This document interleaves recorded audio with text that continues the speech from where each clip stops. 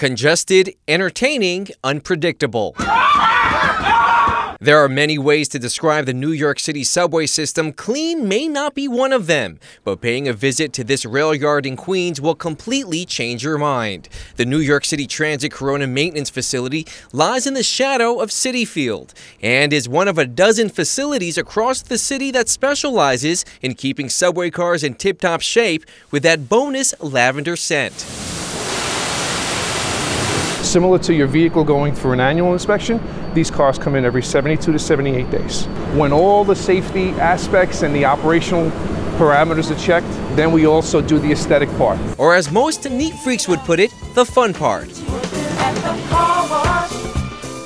You see it from the start to the finish. That's what's most exciting about it. And every day is a different day. After getting a standard powered car wash for its exterior, the trains make their way into the facility, where gum, grit, and graffiti meet their maker. I was told that the cars here are so clean, people would have lunch on the floors. Is that true? you could try to have lunch on the floor, yeah. We wouldn't exactly say bon appetit, but Corey Skinner, a cleaner with the MTA for nearly a decade, made it look possible. With his weapons on deck, which includes gallons of Fabuloso, Skinner goes to war with the car. It's basically double nozzle. A little bit of Nushi, a little bit of lemon. Car wash, yeah.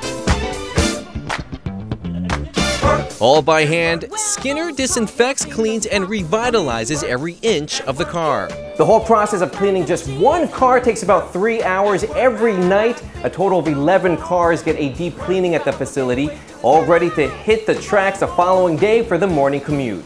Just so you know, John Muller has very sensitive skin. Okay. So I need you to be very gentle with him. Sure. How you doing, John? The process is not only intense, but gratifying for the workers doing the job from start to finish.